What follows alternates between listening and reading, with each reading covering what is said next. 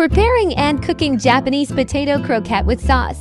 Tools: frying pan, chopping board, knife and spatula, plate, spoon and fork, utility bowl.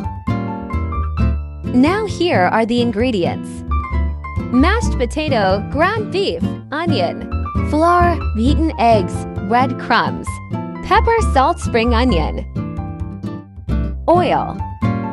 Let's start. First, mix the mashed potato and sautéed ground beef. Add salt and pepper. Mix properly. Take the mixture and make a small ball shape.